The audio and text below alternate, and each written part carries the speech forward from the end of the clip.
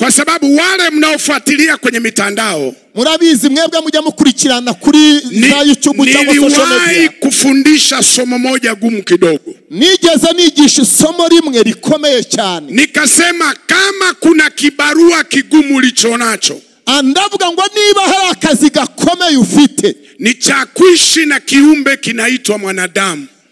akazi gakomeye ufite gakomeye karusha akandi kubana n'ikiremwa cyitwa umuntu. Huyo jirani yako huyo, uwo mwicaranye aho ngaho, hebu mwangalia hata sura yake ilivyokaa. Wereba ukuntu byonyine abameze mwicaranye. Imekaa mkao wa kuzua matatizo tu. Ubona yicaye nkaho arushaka guteza ibibazo. Sasa kuishi na huyo kiumbe, kugira ngo ubashe kubana n'umuntu ameze gutyo, unahitaji uwe na neema kubwa mno. Bikeneye kugira ubuntu budasanzwe buturuka ku Mana. Mimi nimewapa jina wanaitwa viumbe pasua kichwa. Njewe nabahaye izina abantu bitwa ngo ni ibiremwa bisatuye imitwe. Viumbe pasua kichwa. Nabisi ibiremwa bituritse imitwe, ambavyo hata Mungu mwenyewe aliyewaumba, kugeza naho Imana yabaremye, hata yeye mwenyewe anateseka nao. Kugeza n'ubu n'Imana yabaremye iracyarwana nabo. Ukisoma kitabu kile cha Mwanzo, iyo usomye igitabo cy'Itangiriro, mlango ule wa kwanza, igice cya mbere, mstari ule wa 31, umurongo wa 31, Mungu alikuwa anajisifia.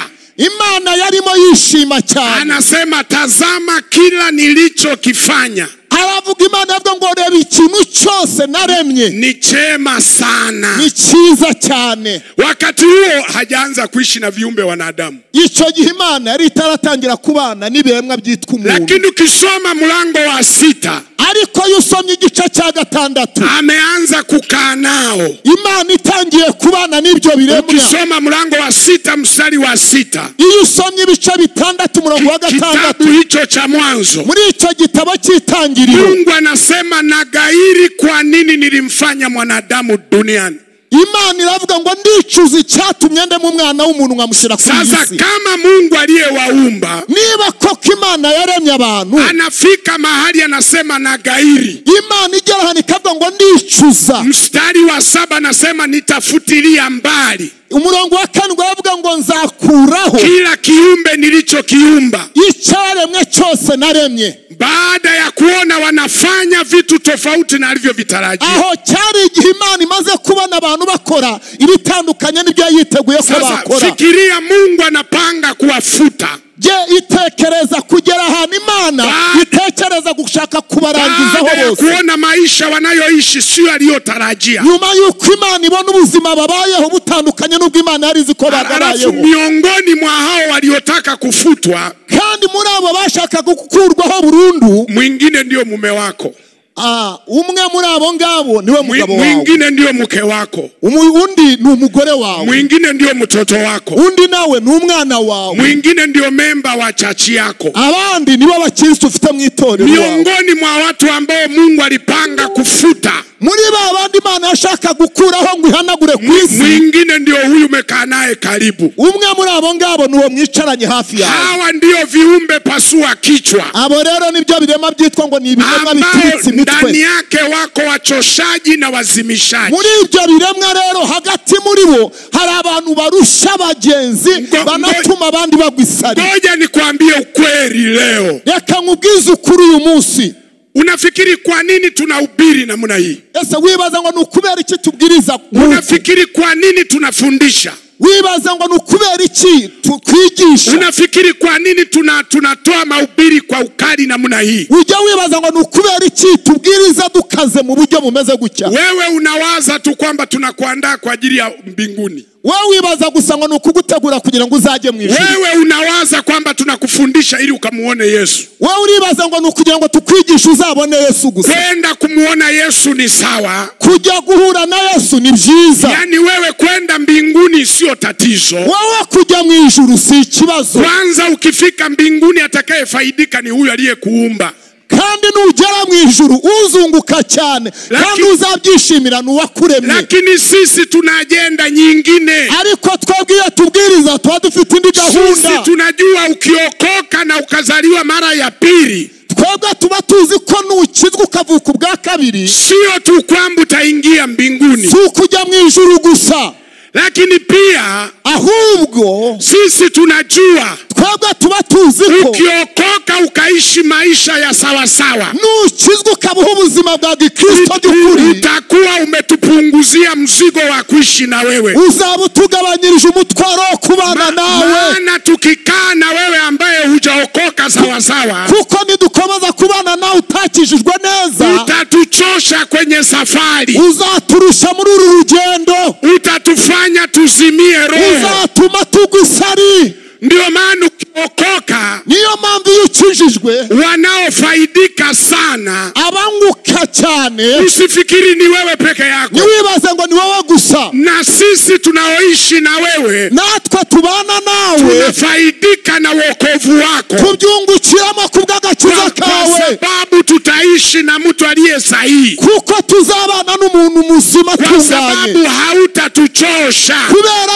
yuko ntabwo uzongera kuturusha. Maandiko yanasema tusichoke kutenda mema, kuko ibyanditswe aravuga ngo niducogore kugira neza. Lakini tutakosaje kuchoka ariko se tuzabura guteguruha kama tutakaa na wachoshaji, niba tuzabana n'abaturusha, kama tutakaa na watu hawajazaliwa mara ya pili, nitubana n'abantu batarakizwa, kama tutaishi na wewe ambaye huna Mungu kwenye maisha yako, nitubana nawe udafite Imana mu buzima bwawe. Unajua kuishi na mtu ambaye hajaokoka, urabizi kubana n'umuntu atarakizwa ni mtu hatari, aba ari umuntu ateye ubwoba, kwa sababu wakati wote utatishia usalama wa maisha yetu, kuko igihe icyo ari cyo cyose abatera ubwoba ubuzima bwacu. Nafikiri wengi ni mashahidi, murabizi benshi mwaba bahamya. Hebu niambie, ukiishi na mwanaume hajaokoka, ibaze kubana n'umugabo atarakizwa, anavyotafuta wanawake wengine huko pembeni, ukuna bazera hara hanze ashaka abandi bagore, alafu wewe umo ndani unabakije salama, wowe uzaburi mu rugo usigaru utekanye. Yani unajikuta safari ya kwenda mbinguni imekuwa ngumu. aho niho usanga urugendo rwo kujya mu ijuru rwatangiye gukomera. Kama hujaokoka sawa sawa, niba utarakizwa neza, unatamani kulipiza kisasi, igihe cyose ushaka kwihorera, unatamani na wewe utoke nje ufariji moyo wako, ushaka kugira ngo nawe ujye hanze ujye kunezeza umutima wawe. Lakini ujue kwa kufanya hivyo, ariko umenye ngo iyo ukora ibyo, safari ya kwenda mbinguni ndio inakushinda hivyo. aho umenye ngo niyo mpamvu urugendo rwo kujya mu ijuru kunanira. Kufanya ikushinde, ibituma rero unanirwa, hawa unaishi nao, nabo mubana igihe cyose, ambao hawana Mungu kwenye maisha yao, abo badafite Imana mu buzima bwabo, hawajaokoka kwenye maisha yao, abo batarakizwa muri bo, hawajampa Yesu maisha yao kikamilifu, abo bataraha Yesu ubuzima bwabo bwuzuye, wanakupa wakati mgumu katika safari, baduha ibihe bikomeye muri uru rugendo. Ndio maana nimesema leo nitachambua wachoshaji, uyu munsi navuze ngo ndaza kubereka barusha, simisha mioyo yetu, abo nibo batuma imitima yacu iremererwa. wengi wetu ni hao walio kwenye familia, benshi usanga ari abo bari muri iyo miryango yacu, ambao hawamjui Mungu wa kweli, abatazi Imana y'ukuri, ambao wamekataa wokovu kwenye maisha yao, abo banza agakiza mu buzima bwabo. Ndio maana nakuambia leo, niyo mpamvu nkubwire wowe, kama bado hujaokoka, niba wowe utarakizwa, kama bado hujampa Yesu maisha yako,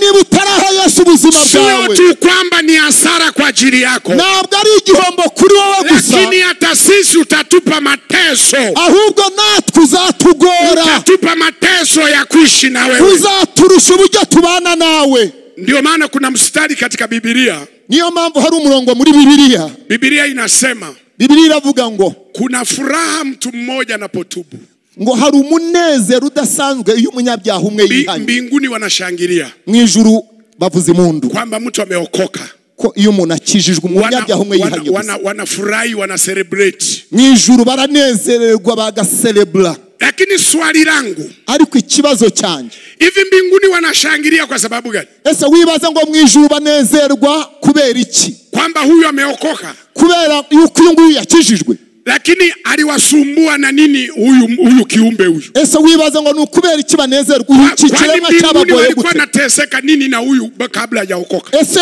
ijuru ryari fitanye kibazo n'uyu muntu atarakizwa? Waliokuwa wanateseka sana ni abarimo bagoka cyane baruha ni twebwe. Sisi ndio tuliteseka naye. Twebwe ni twe twarimo turushwa nawe. Sisi ndio alituibia vitu vyetu. Uwo niwe twebwe ni twe yibibira byacu. Sisi ndio alisumbua wake zetu. Uwo niwe yagutugoraga abagore bacu. Sisi ndio alisumbua waume zetu. Uyu niwe yashaka gutwara abagabo bacu. Sisi ndio alifanya shida tulipokaa naye. Uwo niwe yazanaga ibibazo igihe twicaraga nawe. Kumbe mtu mmoja kiokoka.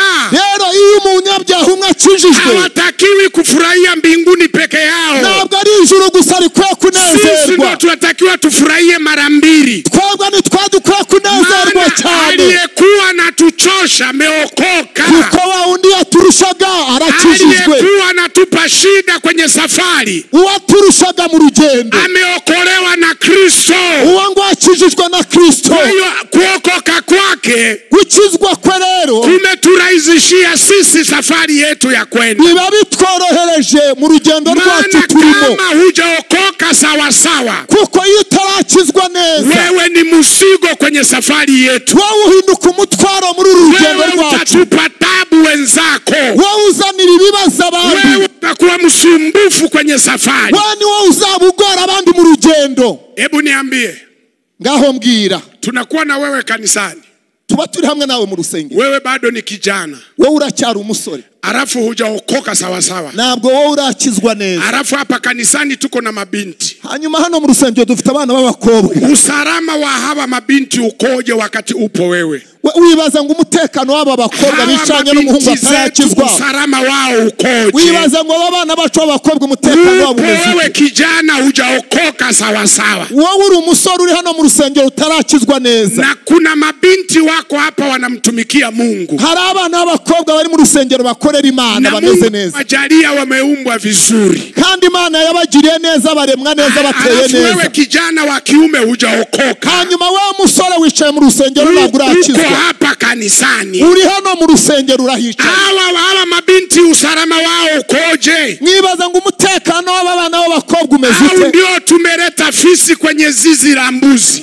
Cyangwa twazanye fisi? Kuna mnyama fulani anakamataga wanyama wenzake. Impyisi mu kiraro cy'ihene. Au tumeleta simba kwenye zizi la kondoo? Cyangwa twazanye intare mu kiraro cy'intama. Maana kijana huna Yesu kwenye maisha yako. Kuko umusore adafite Yesu mu buzima bwe. Umejiunga tu na kanisa, umependa uimbaji na uendelea hapa. Arabusanga baraje mu rusengero ko bakunda uburirimbyi bubaho hano. Umependa tu na wewe uje hapa utoe macho.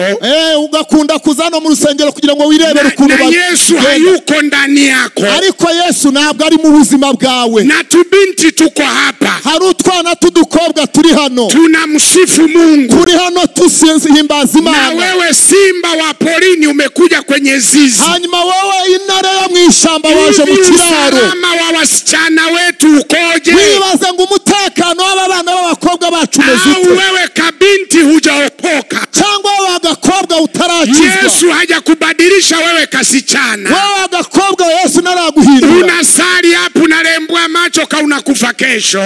Urasetetera hano ukarembura amaso ngaho uzapfejo.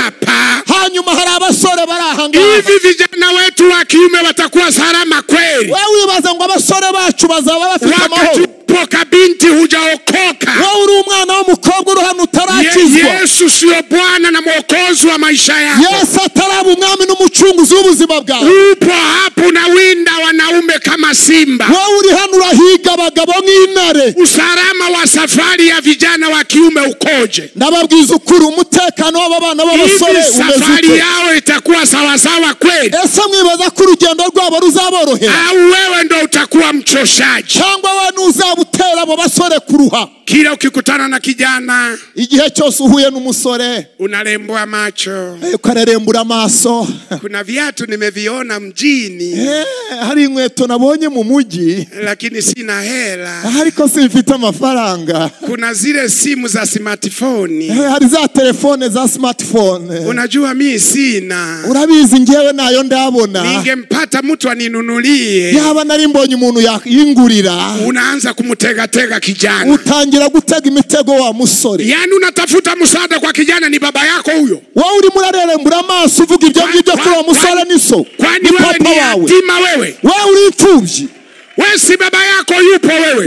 nabwo mama wawe ahari. Unaanza kupresent matatizo yako kwa watu sio baba zako. Utangiye kuzana ibibazo ku bantu batari baso. Kwani we kaka zako uliozaliwa nao hawapo? Ese nabasaza bawe muvukana bahari? Kwani ndugu zako wa ukoo hawapo? Ese bo mu muryango wanyu ni bahari? Mpaka uje kututegea vijana wetu hapa kanisani. Kugeza ubwo uza gutega abasore bacu hano mu rusengero. Hebu sema ukweli kilichokuleta hapa. Wowe vuga ukuri cyakuzanye hano. Kilichokuleta hapa uandaliwe kwenda mbinguni. Waje hano gutegurwa kugira ngo uje mu ijuru. Au na malengo yako. Cyangwa ufite yindi nego. Au na mpango wako wa siri. Cyangwa ufite indi gahunda y'ibanga. Hebu tuambie wewe kijana. Watubwire musore. Kilichokuleta hapa ni kumwabudu Yesu. Icyakuzanye hano nukuramya Yesu. Au ni kuangusha vijana wenzako. Cyangwa nukuza kugusha abandi basore mu rubyiruko. Lazima tusemeane ukweli. Tugomba kubwizanya ukuri. Tunapotafuta nguvu katika safari, impamvu dushaka imbaraga mu rugendo, lazima pia tuangalie kinachotupunguza nguvu. Tugomba no kureba igituma ducogora ngo niki. Hawa tunasali nao pamoja. Naba dusangana nabo igihe cyose. Lakini Yesu Kristo sio Bwana na Mwokozi. Ariko Yesu Kristo ntabwo ari umwami n'umucunguzi w'ubuzima bwabo. Wana agenda za kwao. Bafite izindi gahunda. Wanatukatisha tamaa. Aba baraduca intege. Wanavunja watu mioyo. Baratuma abantu bacika intege. Hawa ni watu hatari. Aba ni abantu bateye ubwoba kwenye safari yetu. muri uru rugendo. Wakafike au sisi ndio kikwazo? Mufasha abagore bacu cyangwa dufasha abagore bacu kugira ngo bazagere amahoro, cyangwa ni twebwe tubaca intege? Lakini napo wasema habari ya wanaume, ariko iyo mvuga inkuru z'abagabo, simaanishi wanawake ndio malaika. Simvuga ko abagore ari abamarayika. Wako wa mama nao shida. Hari abagore nabo babanyabibazo. Wako wa mama ni vile wanaume hatuwezi kusema. Hari abagore mu by'ukuri usanga rimwe na rimwe abagabo twebwe tutabasha no kuvuga. Wanaume wengine tunakufa na tai shingoni. Abandi bagabo dufana karuvati mu ijosi. Unanyanyaswa na mke wako. Asanga umugore yakubujije amahoro. Lakini utamwambia nani? Ariko bibwira ndi? Kwenye kikao chetu cha wanaume, twebwe mu nama zacu z'abagabo, tulishasema usimuseme vibaya mke wako. Twarababwiye ngo nimukajye muvuga n'aba bagore banyu. Ubwo rero urabibwira ndi? Ndio maana hutamuona mwanaume anaenda polisi. Niyo mpamvu udashobora kubona umugabo ajya polisi, kwamba polisi ngababwira ngo polisi mwe, mke wangu, umugore wanjye ananinyanyasa, ayambujije amahoro, aranoteza. Ni ngumu. Biragoye kubona umugabo ajya kuvuga ibyo ngibyo utanga ikirego kuri ribu. Wengine wako hapa wamekaa hivi. Nubona abandi bagabo bicaye hano bameze gutya. Moyoni wananiombea. Mu mitima yabo baba barashize. Wanasema pastor hapo. Harimo aravuga ati pastor komereza aho ngaho.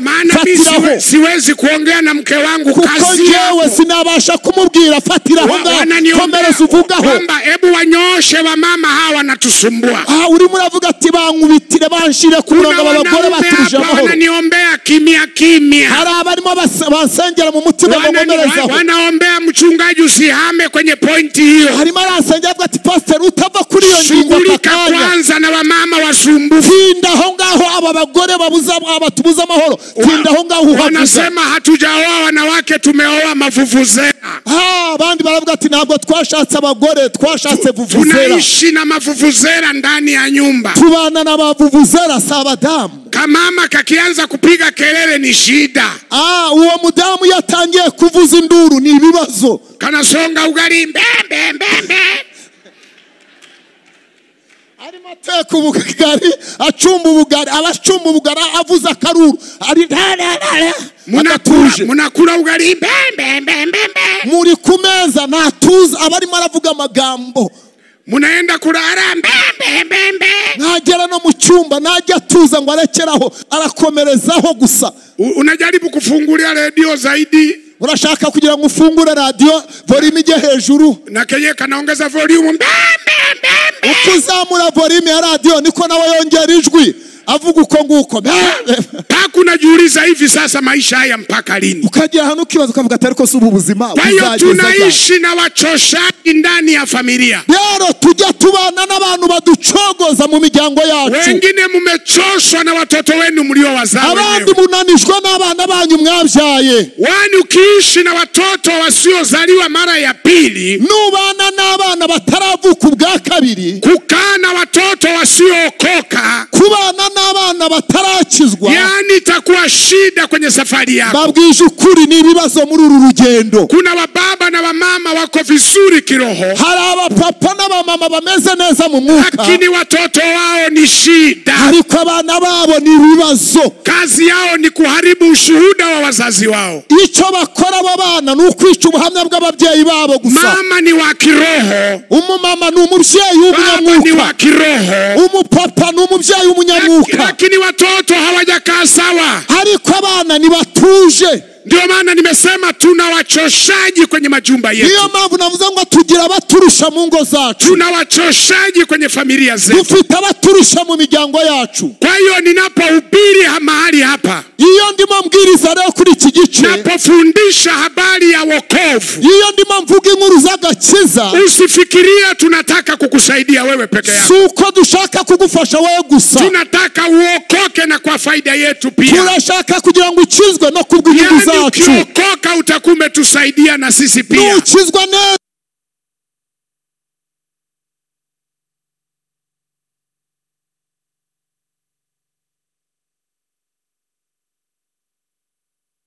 Bizaba biteye isoni cyane. Kama mwenyeji wa kanisa hili utakuwa ufiki. Niba umukristo w'iri torero uzabura muri iki giterane cyangwa iyi konferansi. Kwa sababu nyuki akiweka asali kwenye mzinga, kuko iyi inzuki zishize ubuki mu mutiba, haji kukuita nyumbani kwamba asali tayari. Ntabwo inzuki zijya ziza kuguhamagara mu rugo ubuki bwagezeyo. Ni wewe kuchangamuka kwenda kuchukua asali. Ahubwo ni wowe ugomba kumenya ngo ubuki buriyo, reka njye kubukura mbukureyo. Usienda kuchukua asali anakula na watoto wake. Nutajya kubukura mu gihe gikwiriye, inzuki zizabwirira n'ibyana byazo bizibumare. Hapa Mungu ameleta watu wa Mungu wamebeba asali. Natwe hano Imana yazanye abantu b'Imana bikoreye ubuki. Watu wa Mungu wamebeba asali. Aba bakozi b'Imana bicaye hano bazanye ubuki. Wewe mwenyeji ukikataa, Mungu ataleta wengine kuja kula. Wewe mkristo hano nutaza ngo habe, Imana izazana abandi baza kujya ubuki. Mwambie jirani yako usikose wiki hii ya asali. Yiro mwisharanye umubwire ngo iki cyumweru utazacikwa n'ubuki. Bwana Yesu asifiwe. Yesu ashimwe. Kwa hiyo leo nilikuwa nimechambua kundi moja la familia. Uyu munsi rero navuze ku cyiciro kimwe cy'umuryango, ambaro ndani yake unaweza ukakutana na wachoshaji. Aho muri umuryango wawe ushobora guhuramo na bamwe bakurusha cyangwa baturusha mu rugendo. Maana tumeambiwa tusichoke kwenye kutenda mema. Kuko ijambo ry'Imana ryatubwiye ngo niducogore kugira neza. Lakini wewe usiwe miongoni mwa wachoshaji. Ariko ndagiye ngubwira ngo wowe n'ubumwe mu barusha abandi cyangwa batuma abandi bacogora. Usiwe miongoni mwa wazimishaji. Nuzabe utuma bamwe bagusari. Arafu hanyuma mtumishi wa Mungu amefundisha hapa kutoka Uganda. Umukozi w'Imana yigishije hano kuva Uganda. Na kweli mimi nimeona. Kandi koko nabibonye ngewe. Kila familia, buri muryango ina msumbufu mmoja. Buri muryango wose ugiramo familia. Buri muryango wose ugira umwe abarimo arusha. Ina msumbufu mmoja. Igira umuntu ugorana muri uwo muryango. Hata hivi naongea unasema yule. Nubwo ndimo ndavuga none uhise umushira hagati muvuga turiya araturusha mu muryango. Hata hivi naongea umemutaja kwamba ubaka kanya nyibivuga gusa uhise ukubita hagati muravuga ati ni kanaka. Kwamba kwenye familia yetu Samueli. Uvuga ati mu muryango wacu Samueli yaratugoye. Kwenye familia yetu Isaya. Uvuga ati mu muryango wacu Isaya yaratuhije. Kwenye familia yetu Magdalena. Mu muryango wacu Magdalena nabwo tworoheye. Ukiona hujamuona msumbufu, nubona utarabona urusha mu muryango, wewe ndiye mwenyewe. Ujye uvuga ati byashobora kuba ari ngewe urusha. Ujue wewe ndio unasumbua wenzako. Nubona nta numwe arimo ujye uvuga ati ashobora kuba ari ngewe ndimo ndusha bagenzi bawe. Kwa hiyo badilika. Ndagira ngo ngubwire ngo hinduka. Tusitaje tunayaweza mambo yote. Nituvuga ngo dushobozwa byose katika yeye atutiaye nguvu. Muri Kristo Yesu aduha imbaraga. Arafu tunayemusema hanyuma uwo tuvuga kwamba Mungu utupe nguvu, tuvuga ngo Mana duhe imbaraga, tukawa tunaomba nguvu kwa sababu yako. turimo dusaba imbaraga kubera wowe wicaye Yani hano. tukaomba Mungu atuvushe, wewe ndio jaribu. Tuvuga ngo Imana itwambutse kandi ari we kigeragezo. Tukaomba Mungu tutie nguvu, wewe ndio mzofishaji. Tuvuga ngo Mana duhe imbaraga, ari wowe uducogoza. Yani wewe ndio unatupa mateso. Wari utuzanira ibibazo.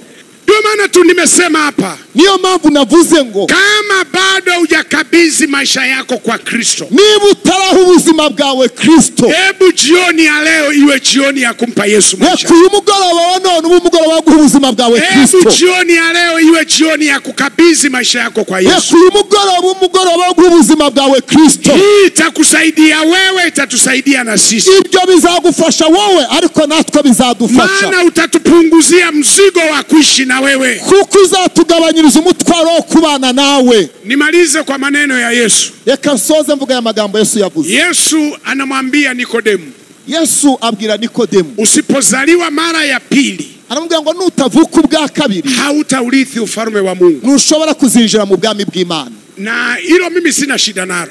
Icyo ntabwo mfitanye ikibazo n'icyo, kwamba Yesu anataka wale waliozaliwa mara ya pili, yuko Yesu shaka babandi bavutse ubwa kabiri, wale ambao wamekuwa born again, babandi bavutse ubwa kabiri koko, wale ambao wameanza maisha mapya, babandi batangiye ubuzima busha. Kwa lugha nyingine, Yesu hataki usumbufu mbinguni. Mu yandi magambo, Yesu ntabwo ashaka kugorana mu ijuru. Standard, anataka wale waliozaliwa mara ya pili. Niyo mpamvu yashizeho urugero, aravuga ngo ndashaka bavutse ubwa kabiri. Sasa mimi swali langu ni hili, njyewe rero ikibazo cyanjye ni kama wasiozaliwa mara ya pili hawana qualification ya kuingia, niba batavutse ubwa kabiri batemerewe kuzagera mu bwami bw'Imana. Kwa lugha nyingine, hao wamekuwa rejected, wamekataliwa. Mu yandi magambo, abo baranzwe cyangwa ntabwo bemewe. Sasa swali, ikibazo ni iki noneho, ambalo Yesu angekuepo physically tungemuuliza, yaba Yesu ari hano twakamubajije icyo kibazo, kwamba Yesu,